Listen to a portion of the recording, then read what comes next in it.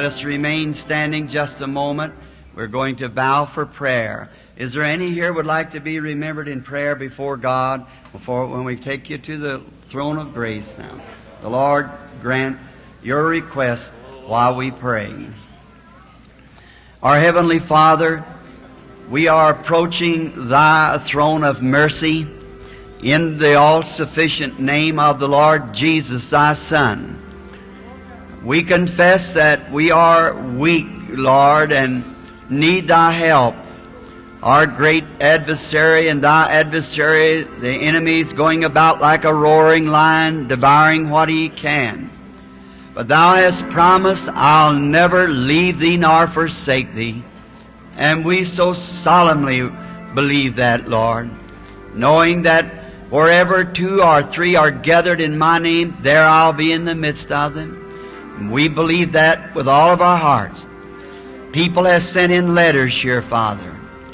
And in these letters are handkerchiefs and pieces of cloth that goes to the sick and needy. And oh, Father God, we're taught in the Scriptures that they're taken from the body of St. Paul. Handkerchiefs or aprons. Evil spirits left the people and diseases was healed. Now, as we have said before, we know we're not St. Paul, but you still remain Jesus, the Son of God. And we do not believe that it was Paul that did this. It was your Spirit, Lord, answering the faith of the people. And today there is the same need and the same cry. And you're the same God. May the same results come, for we commit them to Thee for that purpose.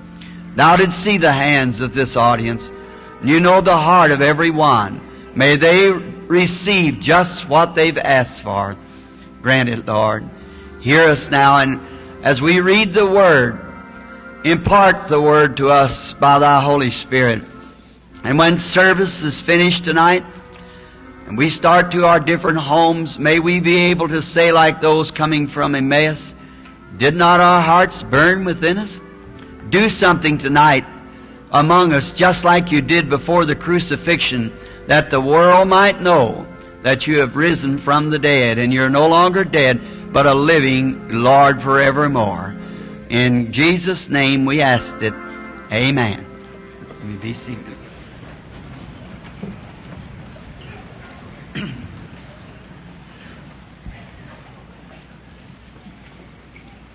I have been thinking today that they misnamed Chicago being Windy City. I think it should have been Tulsa. I could hardly sleep last night. The wind was so hard.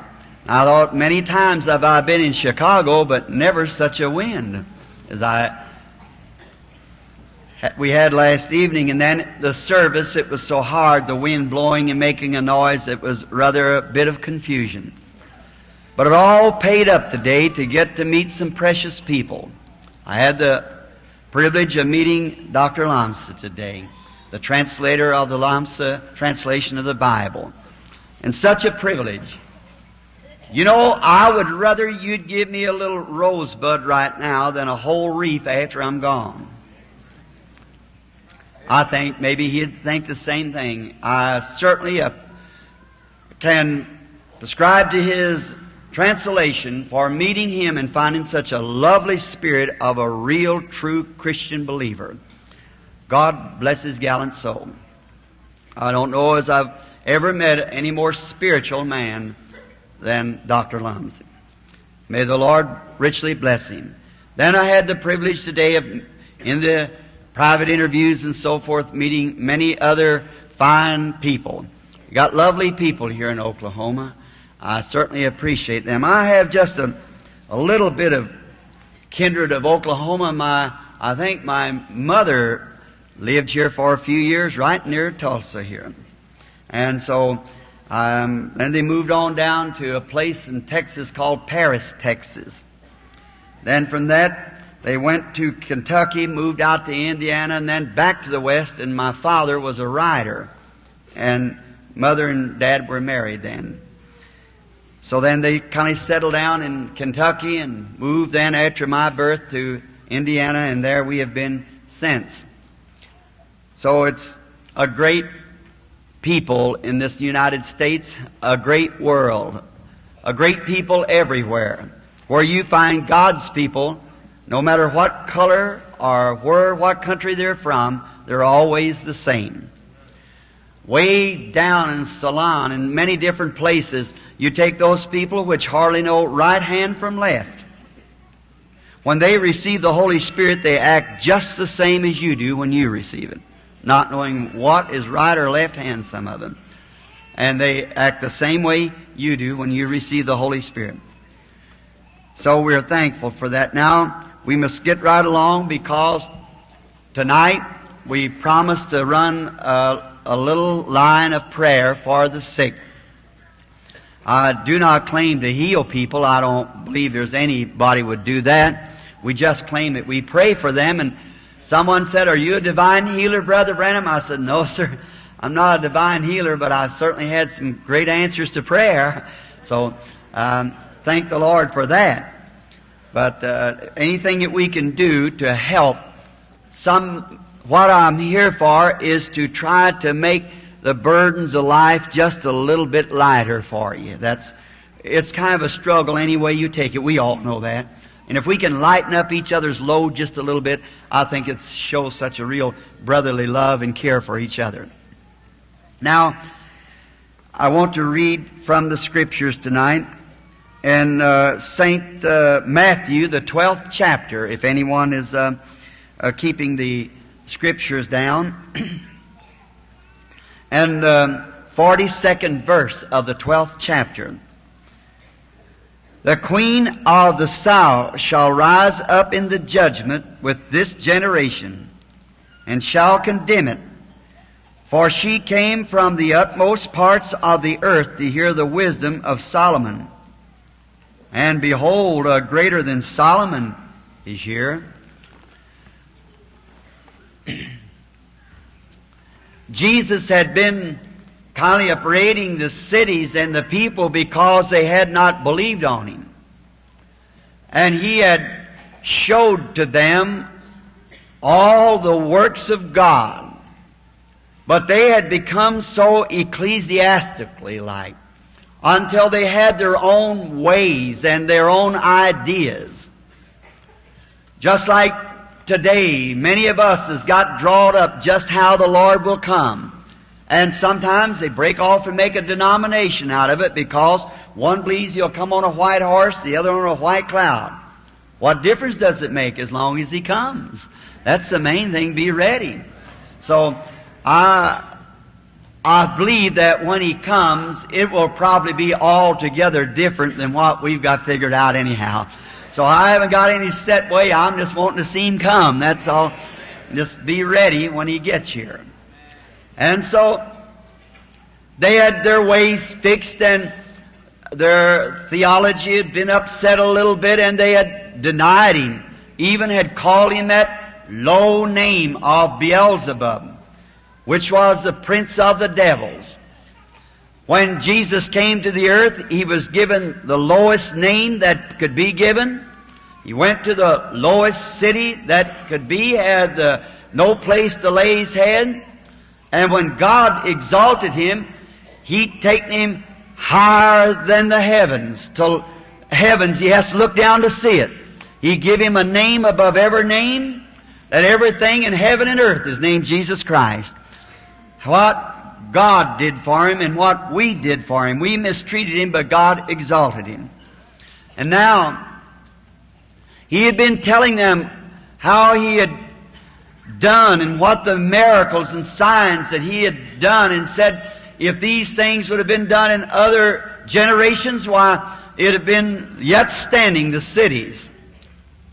And it's strange, some good theologian could tell you the cities that He cursed is not there today. The cities that He blessed remains till this day. It's very striking, and I've heard real good Bible scholars speak of it. But Jesus had come in every form of the Messiah that the Bible predicted Him to come in. He had come as the God prophet. He had come just exactly the way the Bible said He would come, and yet they missed seeing Him. Oh, may that not be our attitude when He comes the second time. Now, they was failing to see His supernatural work.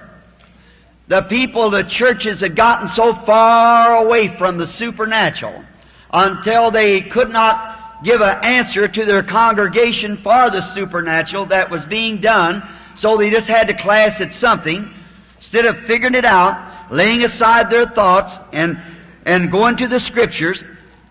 Why, instead of doing that, they just answered their congregation and said, "Why, he's the devil. That's all. He's just a fortune teller or something. There's nothing to him." But then, when he did that supernatural, it usually blinds those who are blinded to those things. It makes them worse.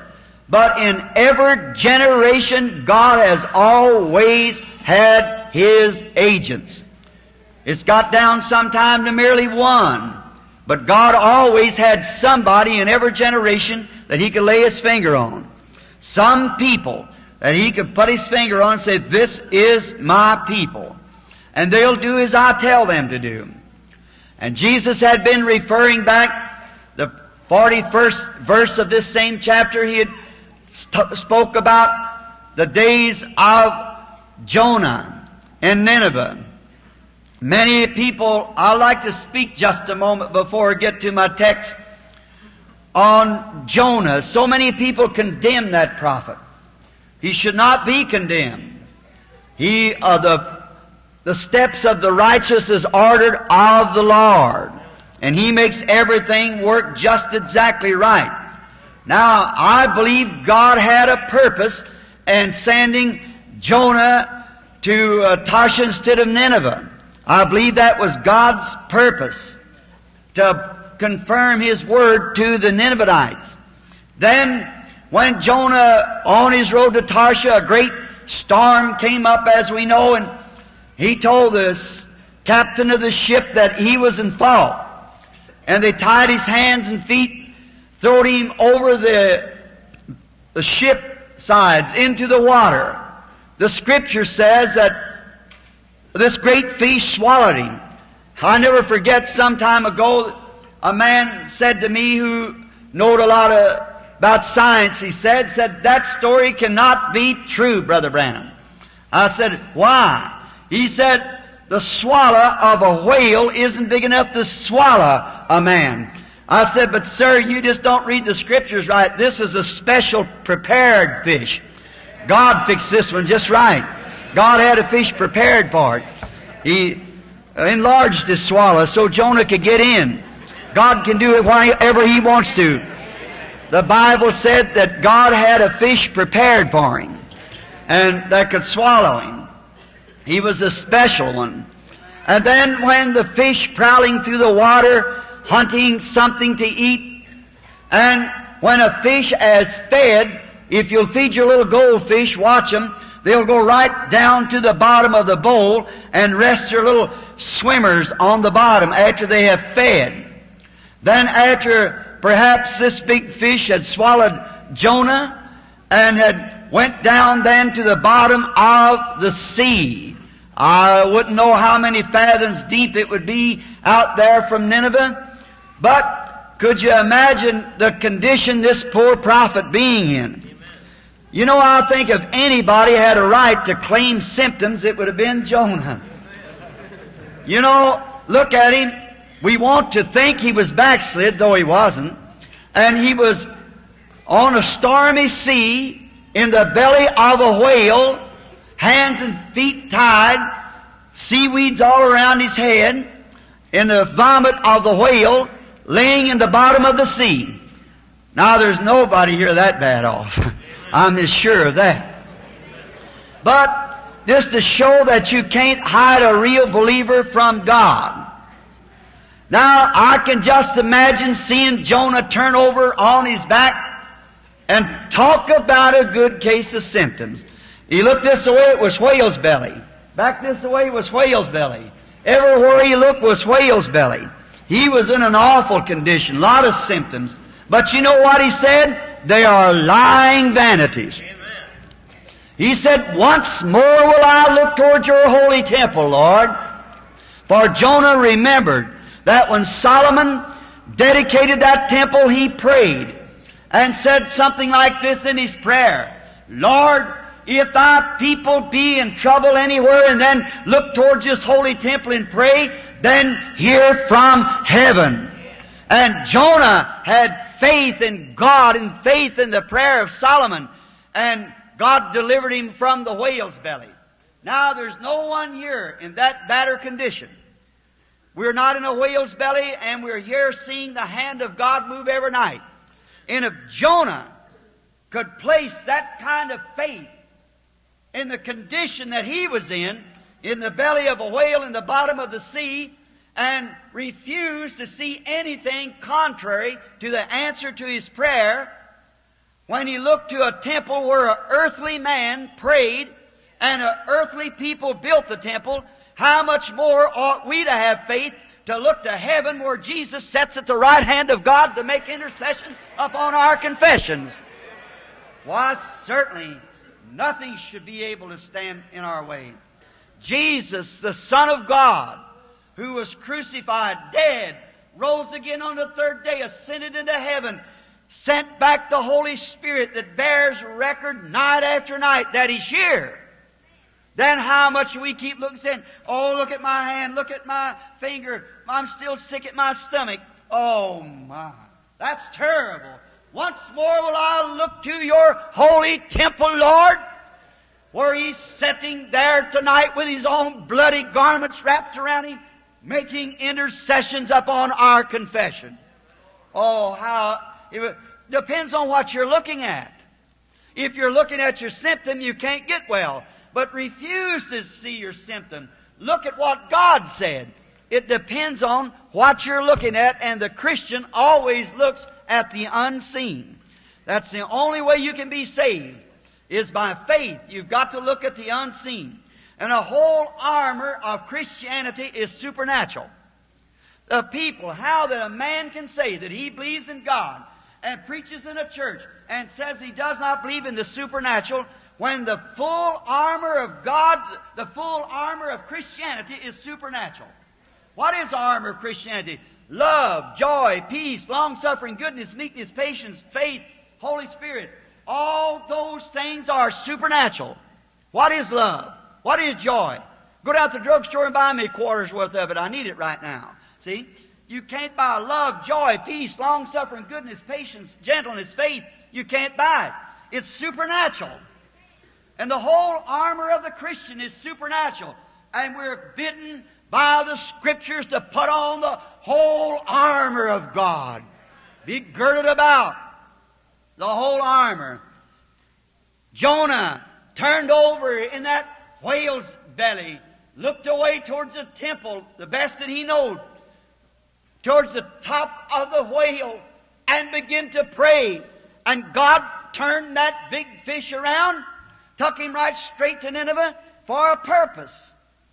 Now, we believe that most of the Ninevites must have been backslidden, and it went off. I read a story one time where many of them had turned to heathenism, and they were worshiping idols, and they believed that the whale was the god of the sea. And while their occupation was fishing, here comes the whale swimming into the shore. The god of the sea opens up his mouth and spits the prophet out on the bank. No wonder they heard him. God knows how to work things.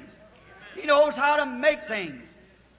You could take that version of it if you like. That might be all right. But watch. The main thing was this, that they asked Jesus, show us a sign. And Jesus said, a weak and an adulterous generation seeks after a sign. And they'll get a sign. What kind of a sign? A resurrection sign. And I believe that we are now living in the time of a weak and an evil generation of mixed up, confused theologians and churches all bundled together till people don't know what to believe. But Jesus said that that weak generation would receive a sign of the resurrection, and I believe we receive it now. Jesus Christ is not dead. He's alive and here tonight to live in us and perform and do just exactly what He promised to do. Oh, He said of Nineveh, if the generation then would have been like Nineveh. Then He goes on to the days of Solomon. And He said, in the days of Solomon. Now anyone knows that any time that God sends a gift to the earth and the people turns that gift down, it's always chaos to that nation and that people that turns down the gift of God. Jesus was the greatest gift God ever gave to the world. And the Jewish people turned it down and scattered throughout the world from that time since. And when God sends a gift and the people refuses to see it and refuses to take it, then it's scattered, the people is, and they like sheep having no shepherd. And I think if we tonight would only do as they did in the days of Solomon, God sent a gift of discernment to Israel. And He put it upon Solomon. And as soon as the people saw that this great power of God of discernment was up on Solomon, they cherished the gift, honored the man, made him king, and any Bible scholar knows that that was the golden age for Israel. The days of Solomon. It was called the golden age. Israel prospered. They built the temple. Hardly any wars at all. All nations feared them because that they had honored what God sent to them. Oh, if tonight you talk about a bomb shelter, they're trying to dig so many 100 feet beneath the earth to find a place to make steel places so that you can escape the atomic bomb. Well, anyone knows that that bomb had hit the earth and blow 100 feet deep. If you were 500 foot below it, it would break every bone in your body. But there is no shelter here on earth. But one, there is a shelter. And it's not made out of steel. It's made out of feathers. Under His wings is the place to stay. Is the best shelter that I know of. Is beneath His protecting wings. Now, in the days of Solomon, all gathered around and rallied around that great gift of God that was sent to the church and to the people. Now, what if America today would rally around the gift that's been sent them? What if we would all, of the American people, where this great gift has been poured out in these last days, the gift of the Holy Ghost?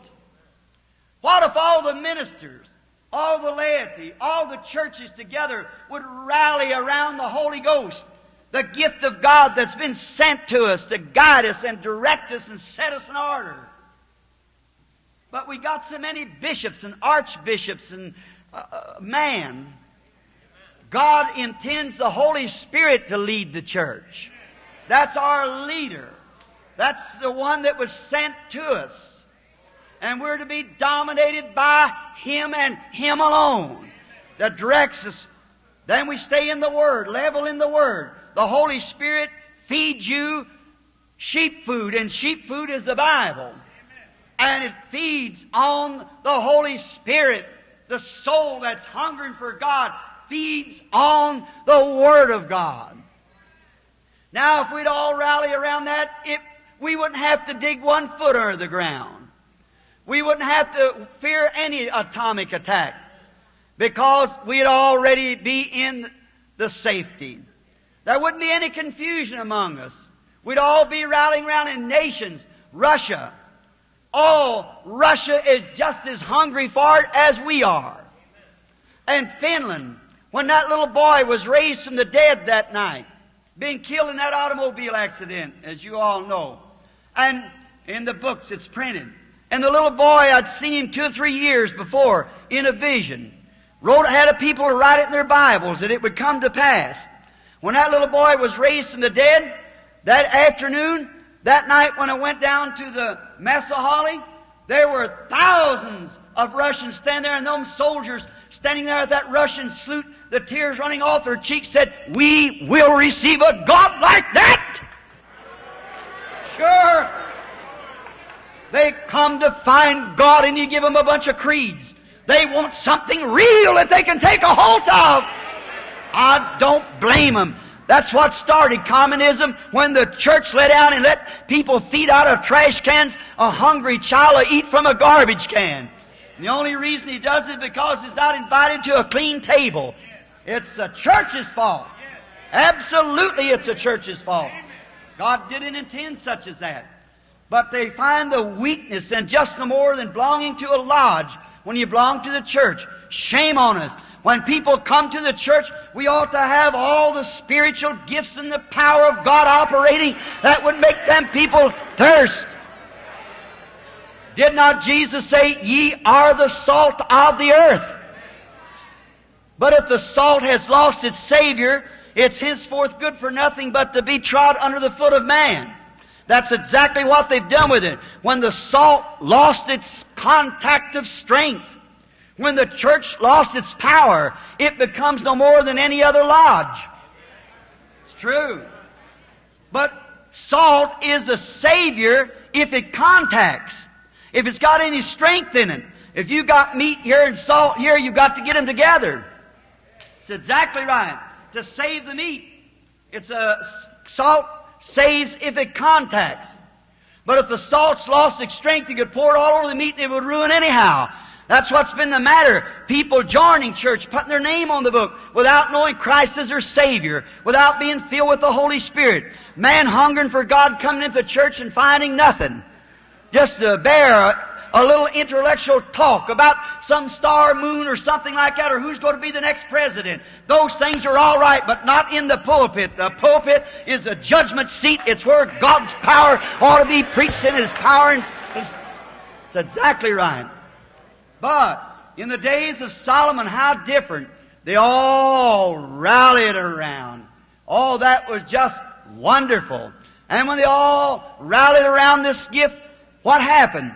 His fame and the fame of God began to spread out through all different nations. Now, them days they didn't have televisions and telegrams and telephones and so forth. The only way they sent message was from lip to ear. And everybody passing through, all Israel. Could you just imagine Israel's heart burning when some stranger had passed through? "Oh, you should go up to the temple. The Lord our God has sent a gift. It's abiding upon our brother Solomon. God has made him a king before us. And that gift is up on him. You should come and see the wisdom of discernment that man has."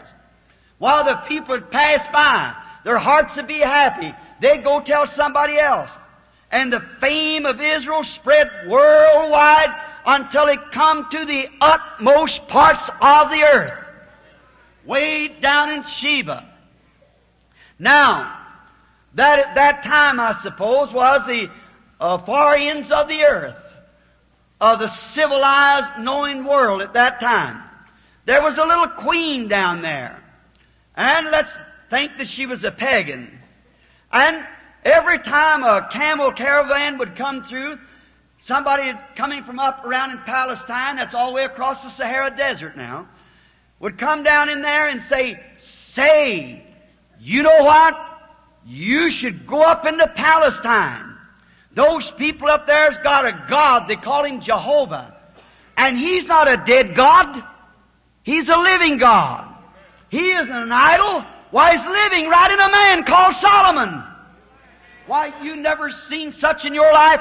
Why, His power of discernment is far beyond anything a human could think of. They got something that you can lay a hold of and say that their God lives. You know, faith cometh by hearing. So many people testifying, it come to a place that the little queen's heart began to come alarmed. Well, after a while, she hearing so many testimonies, and faith cometh by hearing. No discord about it at all. You should go see. 100% right. Every person comes up, you should look at it. It's a wonderful gift from God. And they got a great God. Well, this little queen, let's just think it this way. One day she sat down and she read her pagan scriptures. Well, it's promising about a great God that lived in this idol or something or other. Grandmother had known it and grandfather had thought of it and so forth. But after a while she come to hear these testimonies. It wasn't some written theology. It was a living reality. And I'll tell you, if there's not a person in the world that ever come from behind the curtain into this light that we live in called life, but what wonders where he goes when he goes beyond here. It's just the instinct in a man to do that. We all seek. We want to know what's beyond the curtain. We're searching for that. The little queen began to hunger. Thought, oh, if I believe I'll go. And after a while she made up her mind, I'm getting tired of listening to others telling me about that. I don't know whether it's right or not, but I'm going to see for myself. That's the way to do it. Go find out for yourself. Don't stand home and criticize. When Philip found Nathanael, he said, come see who we found, Jesus of Nazareth, the son of Joseph. He said, now could there be any good thing come from Nazareth? He said, come see. That's the best thing to convince yourself. Come find out. Philip gave Nathanael the best answer any man could give. Come be convinced yourself. Well, the little woman thought she'd go and be convinced whether it was right or not. But now she had a lot of things to face her, a lot more than you and I have, to try to find out truth. First thing, before she could go, she was a queen, and she was in great authority. And no doubt that her name on the great church book there was pretty heavy. So the first thing she ought to do would be go talk to her pagan priest and ask him permission if she could leave the church and go up and find out about this other religion. Well, you can just imagine what kind of an answer she got. Well, I can just see that pagan priest, stand there and say, now wait a minute, daughter. You don't want to follow vain philosophies like that. Because I tell you, if there was any God alive, it would be our God. We may not have pagan, but we've got the same kind of priest, all right. Yes, sir. If God was going to do anything supernatural, He'd do it here in our church. He wouldn't go over there and do it. He'd do it here. But the thing of it is, God does it where He wants to and how He wants to. And it's not up to us to question God. Then we find out, I can see the priest say, now look, daughter, your grandmother, your great-grandmother, and way behind her all worship this great idol here. It's a great God. She said, yes, sir, that's probably true. I've got all the scrolls on it. But I've heard all this scroll over and over and over and over what he would do, but I haven't seen him make one move. That's a good answer. I haven't seen one thing. All I see is a chunk of stone sitting there. And if that's all you got, brother, you're just about as bad off as she was. That's right. Some big chunk of stone of a building or something other, that's called this is my church, this is my denomination. Them are all right, but that's not what I'm talking about. I'm talking about a living God. One that's not dead, one that's alive right now. One that's here just as real as He ever was real. He promised it. And then she said, well, look, sir, I've never seen Him move. I've never seen Him do anything. My grandmother never saw Him do anything, and neither did her mother. And I've lived up to this time, and I hear that there is one that is alive. I'm going to see Him. No matter what you think, I'm going anyhow. I like that courage. Find out for yourself. She said, now, if it isn't right, I'll come back and tell you it isn't right. But I'll know in my heart whether it's right or not. Now, I can imagine before she started that she had some thoughts in her mind like this. What if it isn't right? Or what if it is right?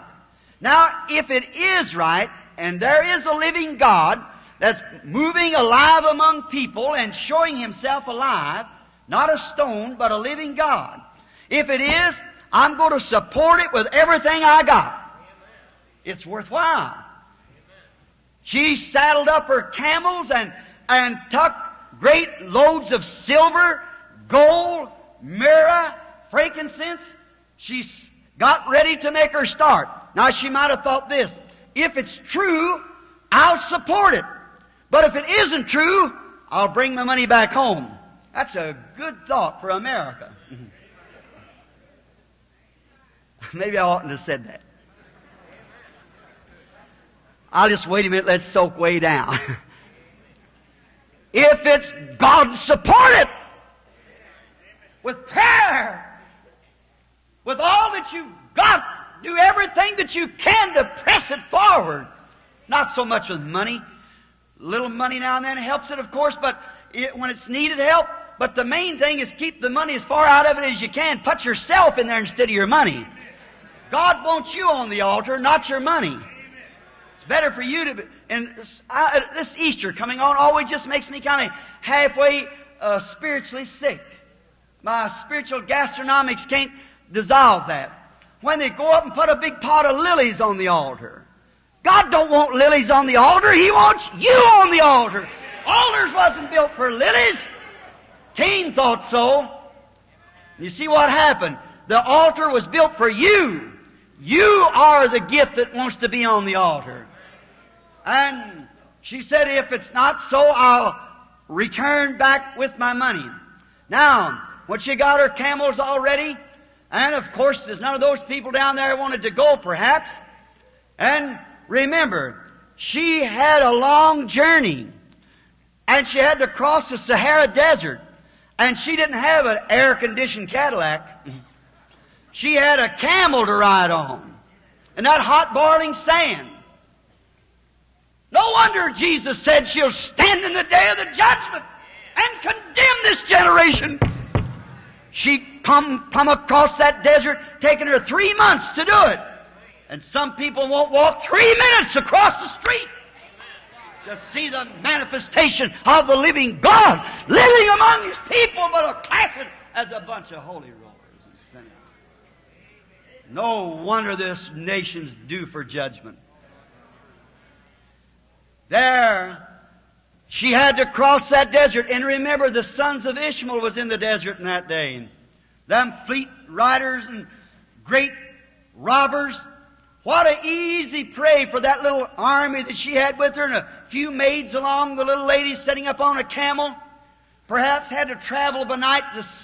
The direct rays of that sun would burn her up nearly in the daytime. Hunting and seeing if they could follow a star by night to a certain water hole out in the Sahara, coming across. Oh, she had a lot of things to think about. But listen, let me say this. When God ever speaks in a human heart and begins to draw them, there isn't enough devils out of hell to stop them from getting to it. They'll go to it. My sheep, hear my voice. Something begins to dig in a man's heart. There's a God somewhere. I'm in search for Him. He'll search and move and hunt and turn over until He finds it. And as David said in the days gone by, when the deep calleth to the deep. If there's a deep calling, there's got to be a deep to respond to it. Listen, if there no Scripture telling me that there was divine healing, you people sitting here tonight, I'd still believe that there was. Look, before there can be a creation, there has to be a creator to create the creation. Maybe that's Greek to you, but listen. Here some time ago, I read in a paper, a city below us, where a little boy was eating the erasers off of pencils. And the teacher was all disturbed about it and sent word to the mother. The mother found the little fellow out on the porch eating a pedal off of a bicycle. Rubber. So she took him down to the clinic, and they examined the little fellow. And they found out that his little body needed sulfur. And sulfur was in the rubber. But before he could desire sulfur, there had to be some kind of a sulfur out there to respond to that desire, or he'd have never desired it. And as long as human beings search and hunger and thirst, calling for the power of God, there's got to be a power of God somewhere to respond to it. Before there can be a creation, there has to be a creator in there creating that creation. When a man longs to see God, there's got to be a God somewhere that created that desire in him. If the deep's calling to a deep, there's got to be a deep to respond to that, because the deep had to be first there to create the call. That's in you. Now, that little woman was on her road, everything against her. But when once she got a feeling that God was a real God, God was real, she began to thirst. Another one come in and said, oh, I seen him stand. One of the most mysterious things I ever seen. But he solved it right out under the power of his God and told him exactly the answer. Oh, it just shook the little queen. She said, oh, I must see it. I must see it. I'm a human being. My life and my eternal destination is before me. I must see it. Nothing's going to stop her. You don't think of dangers. You don't think of criticism. You don't think of what somebody else is going to say. When that angel of the Lord met me up there that night, all my brethren in my church told me, said, them visions of, that's the devil. You're spiritualist. But when I just couldn't see why it could be in me loving him the way I did, when I met him up there that night, oh brother, the deep was calling to the deep and there was something responded to it. I went to the overseer of the church.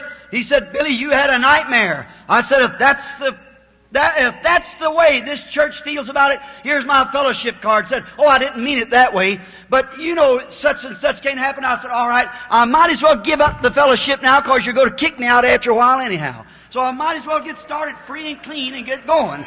So there it was. When the deep was calling, there's something to respond to it. Now some of them said, this great big Goliath out here of medical science and all this fine cultured churches. I said, I can't help how much Goliath it is. God's still God. The God of David still lives. The God of Abraham still lives. The God of Jacob lives. The God that was in Christ is living tonight. He raised. And I know He's real. He's something that no matter what the difficulty is, you want to go anyhow, because you've got an objective. And if you'll take the right motive towards that objective, you'll get there. You've got to have the right motive towards your objective. That's where I always find the will of God. First, think if it's the will of God, then my motive and my objective to it. If it's the right motive, then the objective I have. If God would say, go over here and preach at this group, I'd say, well, how much will I get in a love offering? Of course, that's all cut out. I get $100 a week no matter whether I preach or don't. That settles it. So, but even before that, before I was on a salary, no make any difference where it was. The right objective is see what you can do for the kingdom of God. Go where He leads you to go. No matter where it is, where it's little or small. I've never permitted my meetings to grow or get any size. I don't need much money. I have one little end of a trailer with 2 typewriters in it. 2 boys I'm paying. That's all. Because why? God might call me to a little place where just recently held a revival in a church that held 20.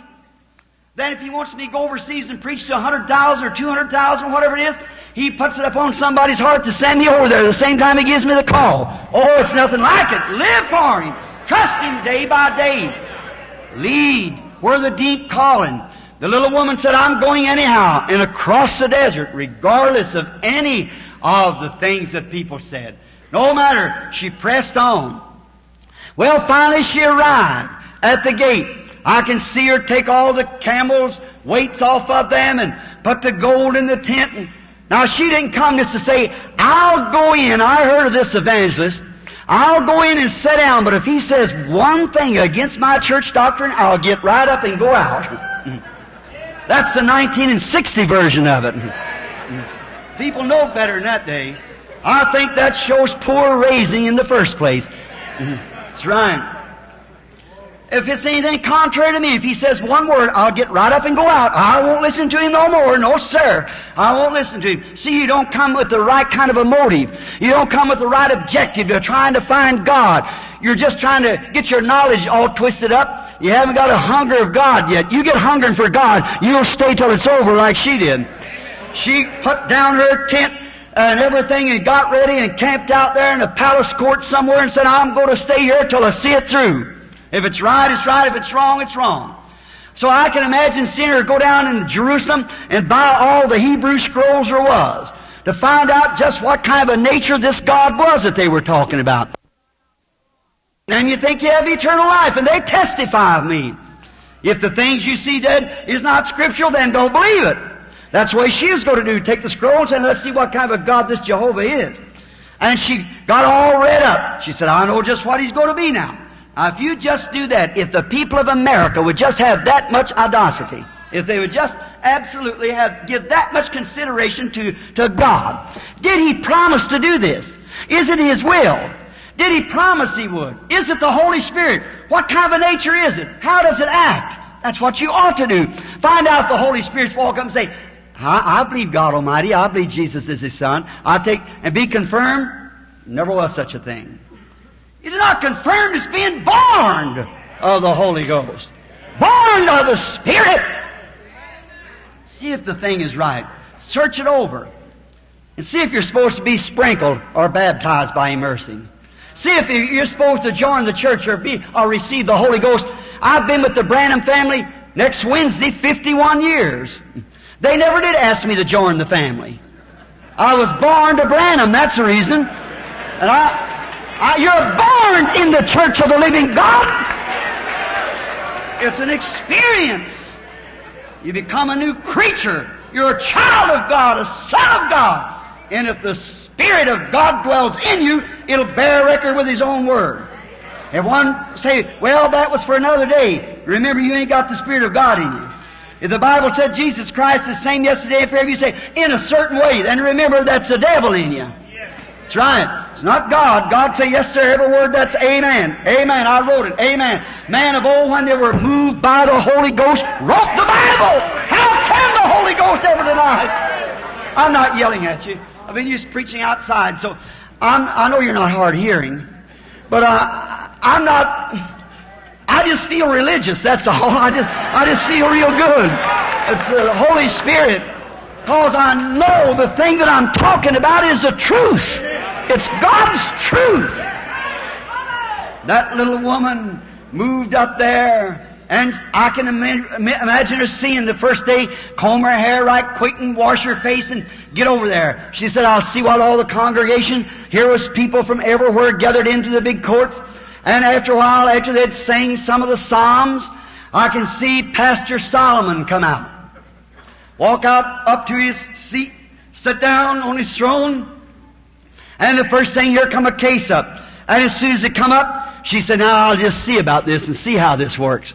I heard there was so much wisdom. Now look at that poor little woman, or whoever it is standing there. We'll see about it. When it come up to Solomon, he told her exactly the right thing. Her little heart began to beat. My, that must be true. Let's see these scrolls. Just exactly right. That must be right. Day after day passed. She sat. She'd go in maybe at night time, sit by the candlelight, read the Scriptures, read Isaiah, read all the prophets, getting ready, wondering just what was going to take place. Go back the next day and see that same God she had read about living in one of His human mortal creations, declaring Himself through that man. That man so submitted to God that God worked through him. Not the man. The man was just a man like you or I. It ain't the church today. It ain't Peter called the Mount Transfiguration once the Holy Mountain. I don't believe the apostle meant Holy Mountain, because the mountain wasn't holy. It was a holy God on the mountain. It ain't the holy church. It's the Holy Ghost in the church that makes it holy. It ain't a holy people, a holy man. There's no such as holy man, holy church, or holy this or that. It's the Holy Spirit in the church, in the people. The Holy God moving Himself through the people. That's it. The fountain, the inexhaustible fountain of life is Christ. You cannot exhaust His great love and power and willingness to do for you. His goodness and mercy, it's beyond human understanding. We just lay in there and bathe in it, that's all, in His mercies. Then she watched day after day. Finally, it come a time to her prayer card was called. Or whatever it might have been. Might not have been a prayer card, but whatever it was, her time come to walk up before Him. Now she said, I've got some things. But the Bible said that there was nothing hid from Solomon but what he knowed about her. Amen. Nothing hid. He told her all things. What kind of a spirit was that on Solomon? Solomon? No, sir. It was the same spirit that spoke to a woman at the well and told her while she was living in adultery. And she went and and told the people, "Come see a man who told me all the things that I did." She knowed if he could tell her that one thing, he could tell her all things. And there was nothing hid that Solomon didn't tell her. What did she say? You know what she did? She stood publicly before the audience of the people, and she said, "All that I have heard of you, all the good things that I've heard about you, they were true and more than what I ever heard about you." She had the experience herself. And if you don't believe the Holy Ghost is real, what you've heard about, just get the experience yourself and see what happens. See if you won't say, "More than what..." I used to watch people enjoy the blessings of God. I thought it was all right, so I wanted it, but when you get it, then you'll say, "It's more than what I ever saw," because it's something that happened to you. When Christ reveals Himself to you, not in an intellectual form, but in a new birth form. She stood up there. Not only that, she recognized that that man had God in him, and that was a gift of God. She said, "All I heard's true, and even more than I've heard." And she said, "Even blessed is the man that's with you. Blessed is the man that sits here with you daily, that sees this great gift of God performing. Blessed is the people that's with you, that stand." Now think about a pagan saying that. She witnessed that that was a true God. And Jesus said, "She'll stand up in the day of the judgment and will condemn this generation that'll not walk across the street, or will walk in and sit down, look around a little bit and say, 'Oh, nothing to that,' and walk away." In the day of the judgment, if she would condemn that generation just a few generations after Solomon, and Jesus said, "A greater than Solomon is here," and it's greater now than what it was when Jesus was here. For we told him that he was a Beelzebub, called the acting of the Spirit of God as a spiritualist or something, and called him Beelzebub because he did that. And Jesus said, "I'll forgive you. But when the Holy Ghost has come to speak a word against it, will never be forgiven in this world nor the world to come." So one of the greatest gifts that God has ever given was His Son to sanctify a people, that the Holy Spirit might show itself. And still, that little woman, if she'd condemned that, this is 2,000 years later.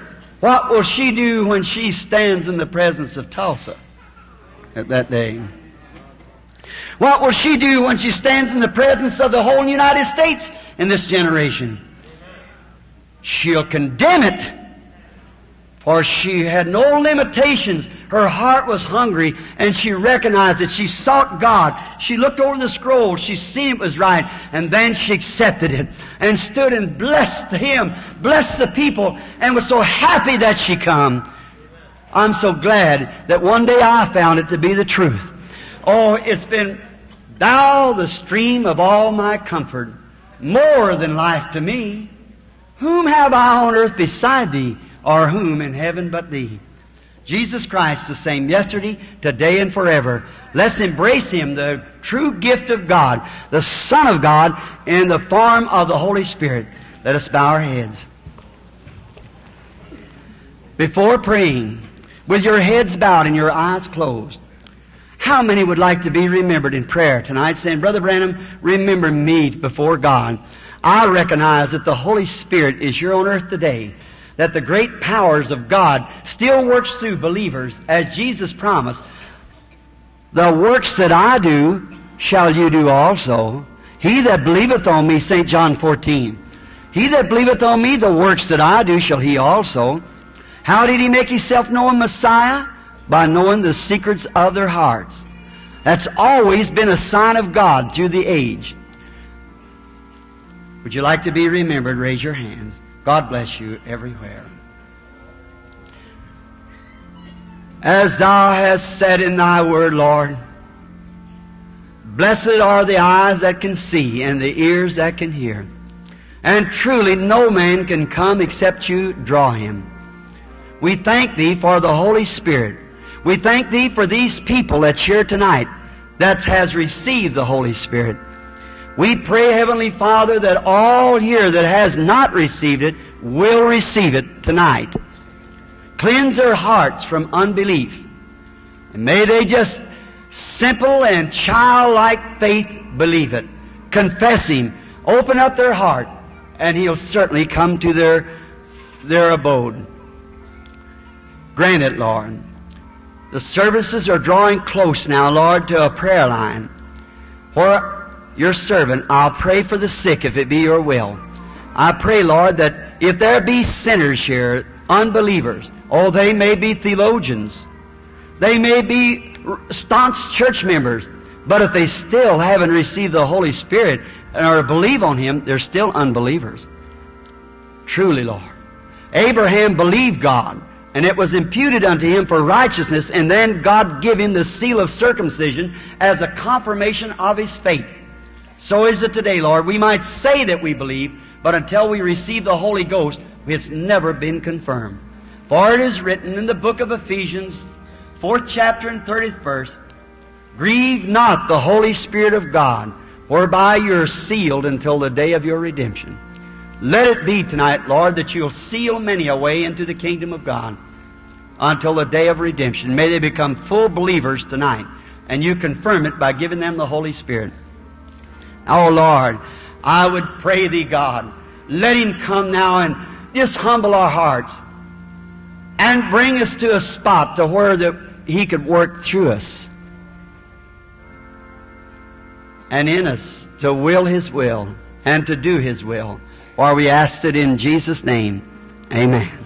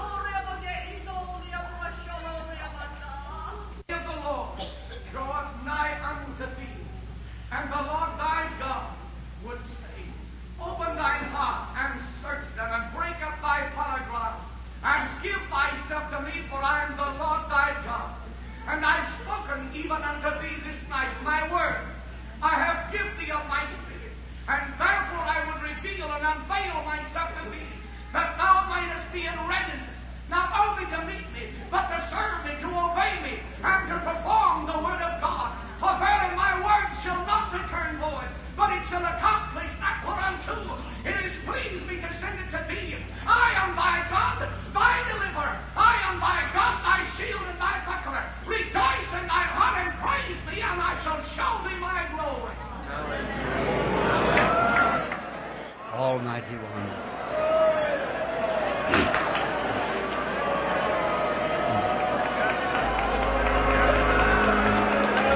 Praise be the Lord.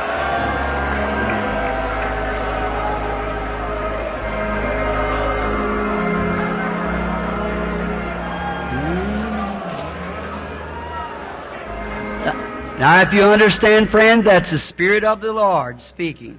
Now, the Bible said if one speaks, another interprets. Now, the Lord said He was ready to unveil your eyes and show Himself to you. Oh, how wonderful. Aren't you happy for it? Wonderful. What prayer cards are you giving? My son said they gave out 50 prayer cards, G 1 to 50. We will call those cards just a moment. And now, usually for the last few nights, we haven't been given prayer cards. We've been having discernments, just the people praying. Do you like that? I just love that. But many people wants to have hands laid on them, and we're right here to do that. Yes, sir. Now, G number 1, who has it? Prayer card number 1. Now, if He's a high priest, and does the Bible say He's the same yesterday, today, and forever? You believe that, sister dear? All right. You believe it, He is. You believe it, little lady sitting here in the chair? You believe it, He's the high priest? Okay. Now, He can be touched by the feeling of our infirmities. If I could, my precious people, if I could, I'd come right down there and go around through the building and heal everybody here. I would just love to do that. I believe you believe that. I would do it. But I can't. I can't do it. It's already done. Jesus has did that. He can't forgive your sins. He's already forgiven them. But now it won't do you any good until you accept it. You believe it. You say, yes, Lord, I accept what you did for me. Then you're saved. And then you say, I want you to heal me, Lord. He's already done it. Then you just have to accept what He's done. Now He's the high priest, sitting at the right hand of Almighty God, making intercessions upon our confession or profession. It's the same word. So, whatever. Now, He can't do nothing for us till we already say that He's done it. We have to confess it or profess it, that He's done it. Then He can go to work on it and make intercessions. Is that right, brother? Is that the Scripture? Making intercessions on our profession. Now, and the Bible said in the book of Hebrews, now we have some of the best scholars in the world tonight sitting here. In the book of Hebrews, that it's written that He is a high priest, now, ever living, make intercessions upon our confessions, and He's also a high priest that can be touched by the feeling of our infirmities. We can touch Him with our infirmities. Then, if He is a high priest, and He is, that can be touched by the feeling of our infirmities, then if He's the same, Hebrews 13:8 said, He's the same yesterday, today, and forever. Now, and He said, the works that I do shall you also. Now, what works did He do to make people to understand that He was Messiah? See? Because He showed them the sign of a prophet, that He was Messiah. They knew it. Because Moses said that He would be a prophet. How many understands that? How many knows that Jesus said in St. John 5:19, Verily, verily, I say unto you, the Son can do nothing in Himself but what He sees the Father doing. Then Jesus Himself, that Word is true. He never did one miracle until God showed Him a vision on what to do. How about it? That's right. A vision on what to do. Talk about visions. This brother translator here was telling me today that about 40% of the Bible is visions. And we just, as he said, he made a beautiful illustration. Said, pin your arm up and don't use it for a few months and find out what happens. It gets so weak it can't be used. That's what the church has done with these things, with all the gifts of God. You just pin them up. They're not usable. See? Let them loose. Exercise faith. Get some muscles in it. Let me tell you, faith has got hair on the chest. When faith speaks, everything else sets down. That's right. That's right. When it speaks, everything else shuts up. Now, if Jesus is a high priest that can be touched by the feeling of our infirmities, then do you figure, you out there that doesn't have a prayer card, do you believe you could touch His garment tonight? Do you believe you could? Now, if you get real hysterical and say, let me hurry, let me try. No, you're going to lose it right there. See? Faith is so simple you don't know you have it. That's right. It's just a gift. It's just saying, well, can you touch that Bible? Sure. How do you know you can? Only by faith. Because it's just become so common to me, I just reach out and get it. Well, that's the way faith is. It's just so simple, you just reach out and get it. Now you believe. You're all strangers. How many in this prayer line are strangers? Raise up your hands. Strangers to me, I mean. All right? How many out there are strangers to me? Raise up your hands. Now, we're not in some Ouija board like the devil. We're out here before these floodlights and before the people in the presence of God to ask God to do what He said He would do. Now, this line here is not a line of discernment. We know we just pray for these people. Discernment comes from out there. See? These people, how many knows that when you would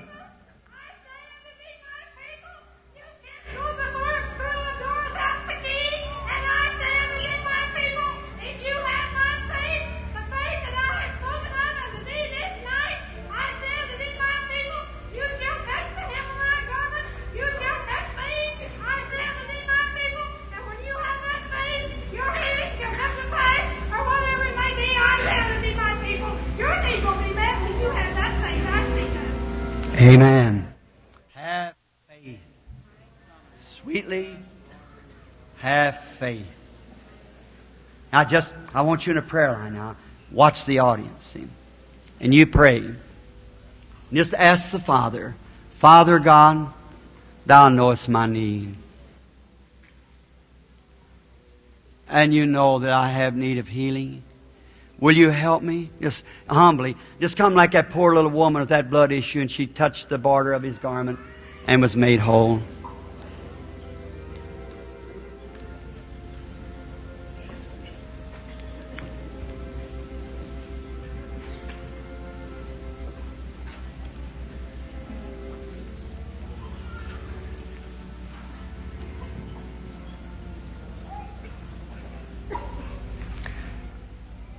Over here in the corner, did you raise your hand a while ago? You want to be healed? You think your heart's going to be all right now? You're going to be healed? You had heart trouble, didn't you? Wasn't you praying, Lord, let it be me? Raise up your hand if that's right. All right, your heart trouble's finished now. Now, I do not know the man. But watch. What? Did he touch me? He's 30 feet away from me. See? He touched something, and something spoke through me. That was all. Wasn't me. I'm just like, this here microphone's a complete mute without there's something to speak through it. And that's the way we are. How do I know that man? I never know. How do I know what was wrong with him? I don't. I hear that you might know again. Here sits a man sitting right back here, suffering with heart trouble. Little blue looking coat on, his shirt open. That's right, isn't it, sir? All right? He healed you right then. Your faith made you whole. What did he do? He touched, not me. I don't know the man. I've never seen him. But he was desperately. And he was praying, "Oh Lord, let Brother Branham speak to me." Ask him if that's right or not. Raise your hand if that's right, sir. Raise up your hand if you're sitting there praying for me. Now God that can hear prayer can answer prayer. Don't you think so?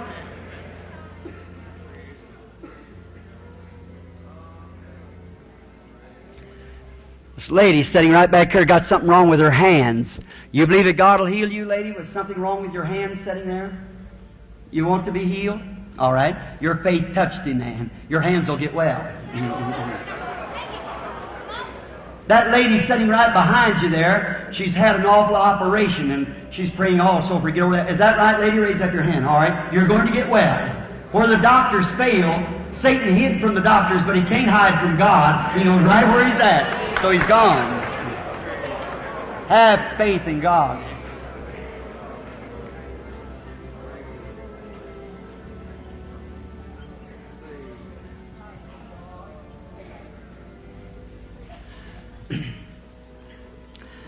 This lady's sitting right over here close to where that baby's been rocked back and forth there. She's praying about a foot trouble, but do you believe that God will heal the feet?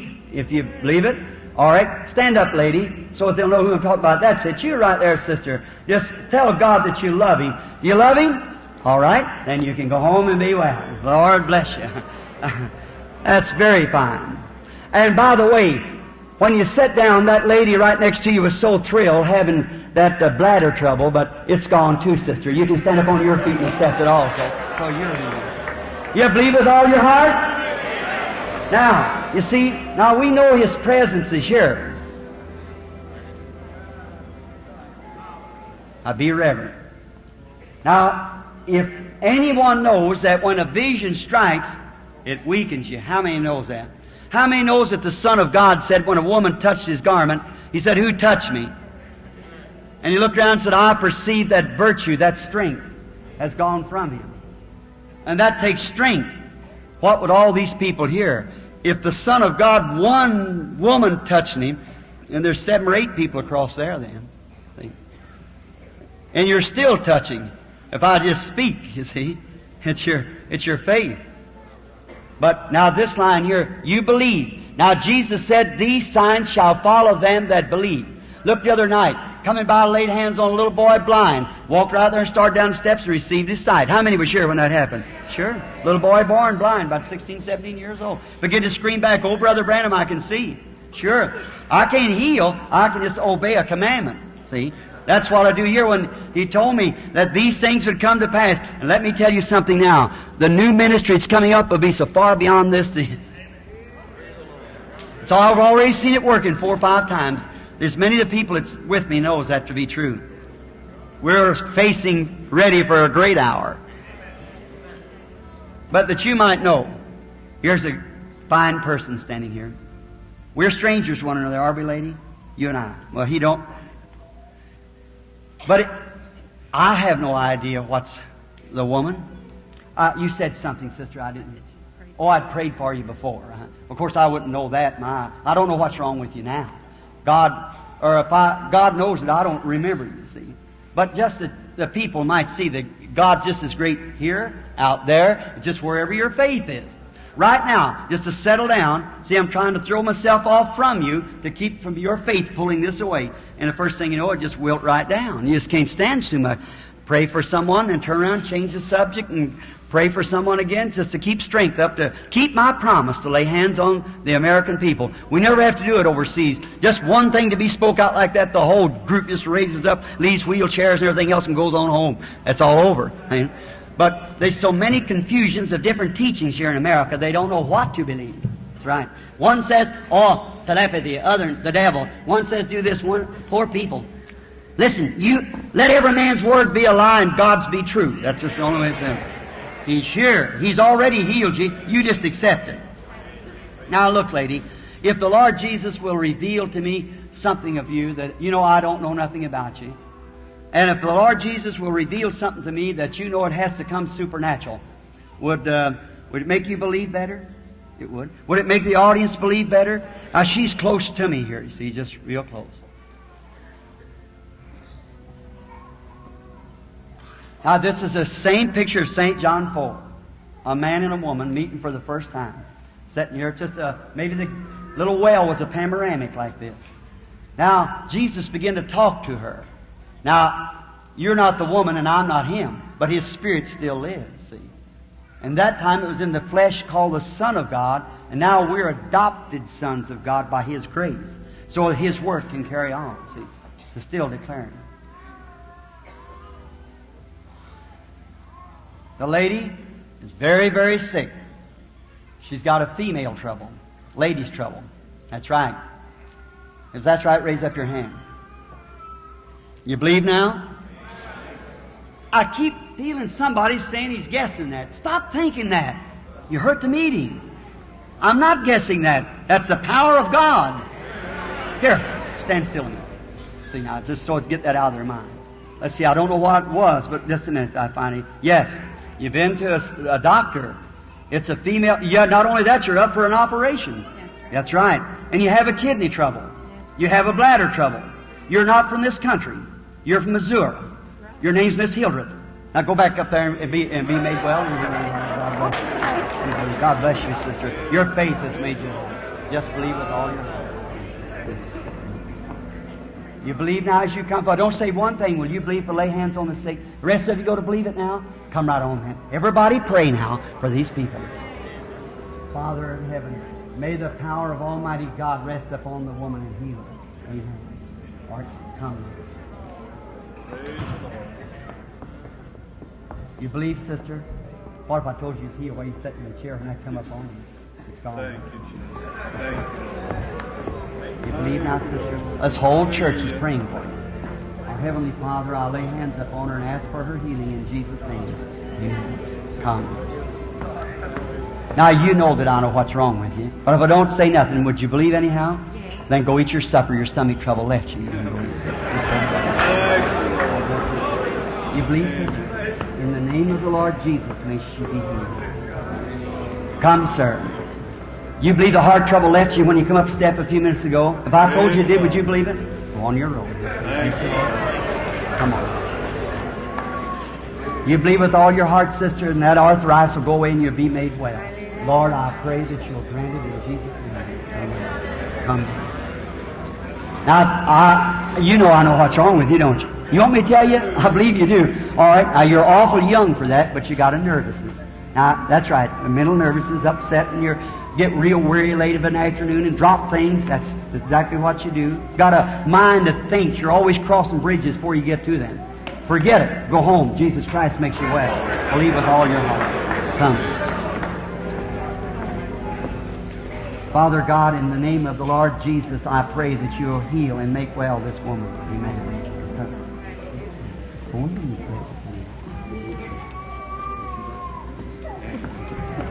Hallelujah. Father, I pray that in Jesus' name that you're here. You go to believe now, Sister Florida? Come, Sonny. Right now.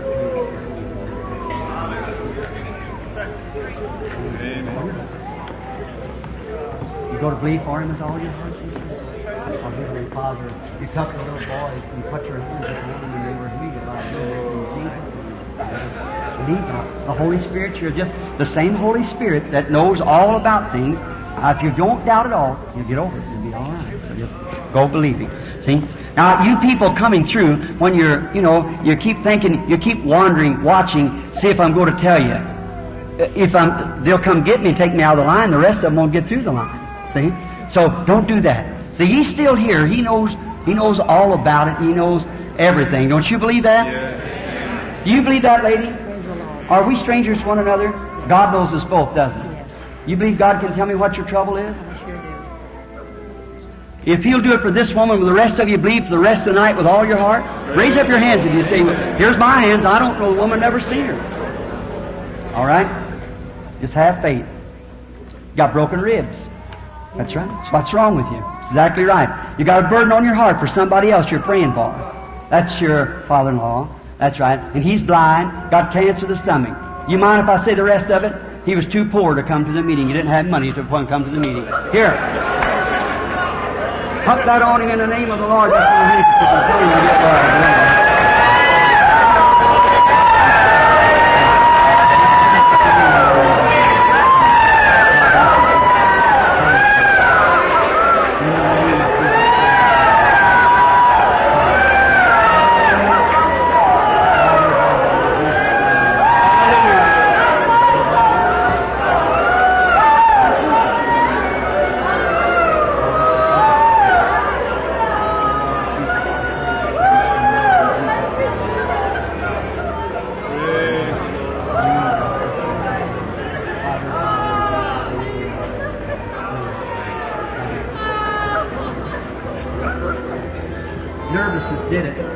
Peptic ulcer, like cause that acid in your mouth and things after eating. Go get you a hamburger.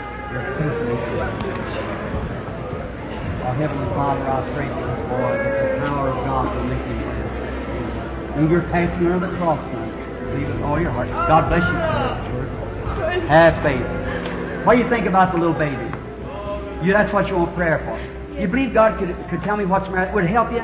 I say it's a serious thing. It's a brain trouble. Kind of like mental retarded like. Yes. It's had 3 operations of no good. You believe God would hear my prayer? Yes. Then I cast the... Glory to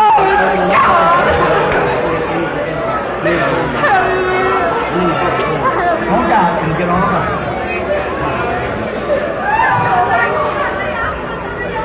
Lord, I pray that you'll heal the woman in Jesus' name. Come, in the name of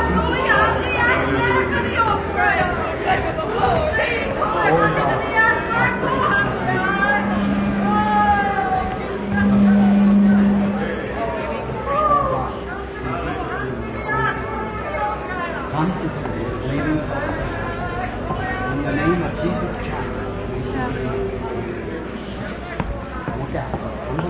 Coming like this one across.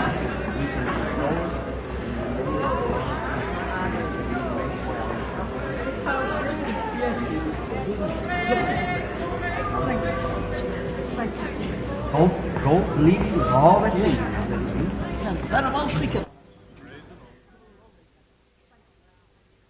Something happened in the audience. Somebody was healed in the audience. Just a moment, I'll get it.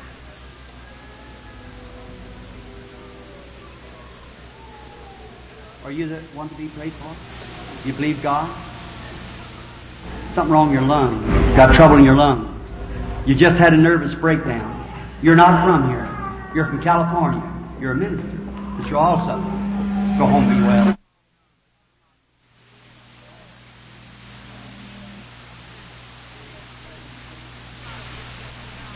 Oh Lord, come, I pray in Jesus' name that you grant it. Come, sister dear. Everybody pray now. It's weakness. You pray. In Jesus' name, I pray, Father, that you Come, sir. Believe with all your heart and you remove your trumpet. In the name of Jesus Christ. Yes, I know you have. I know you have. Believe. Hallelujah. This little crippled boy. Oh, Lord, I pray that you'll heal the little lad. May he return back walking and rejoicing in Jesus' name. Amen. Don't doubt me. You believe with all your heart. All right, come, sister dear. Believe with all that's in you. In the name of the Lord Jesus, may she be healed. Come, brother, with all the faith that you can.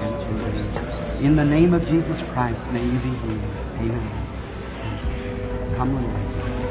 Oh, Father God, in the name of Jesus Christ, may she be healed. Pray all the church. Pray together now. Well, this is your children passing through here. Come, Lord. Oh, God, I pray that you'll heal the little lad and make him well in Jesus' name. Come, sir. Lord, in the name of Jesus Christ, grant his request, Father. Come, sir. Heavenly Father, grant this request and may she be healed for the glory of God. Amen. God bless you, sister. Don't doubt. God bless you. Father God, I pray that you'll grant his request to him as he's asking. In the name of Jesus Christ, may it be so. Amen. Come now, believing with all your heart. Are you believe with all your heart? Come here to see. Oh, Heavenly Father, I pray that in Christ's name that you'll grant this request and may she be healed for the kingdom of God's sake. Amen. In the name of Jesus Christ, may you be healed, Father, for the kingdom of God's sake. Amen. Look how many people's praying for you out there, Dad. You've got to make it. You've got to do it. Hallelujah. Father God, in the name of Jesus Christ, grant her healing for your glory. Grant it. You believe for the little one? Bring it here. Oh God, don't doubt the Lord. See, you try, but don't do that. Father, cursed be the devil that's done this evil. May the child get well. Do you believe that God heard that? I'll tell you, to be sure that you'll know, you put a string around its head. And then you measure it tonight. Cut the string off. Then tomorrow morning, or tomorrow night before you come back, measure it again, and then show me how much it shrank laid up here on the desk, and watch how much it shrank between now and tomorrow. Have faith. You go to believe laying there? Go to believe, all of you? Have faith now. It's just whatever you believe. Now, are you to be prayed for? Do you believe the Lord Jesus? You believe me to be his prophet or his servant? You believe me to be his servant? Prophet staggers the people, see. I know somewhere they're listening at me. Very weak. But you believe that God will hear prayer? All right? Listen. Your trouble is in your side. That's right. You got a loved one you're praying for.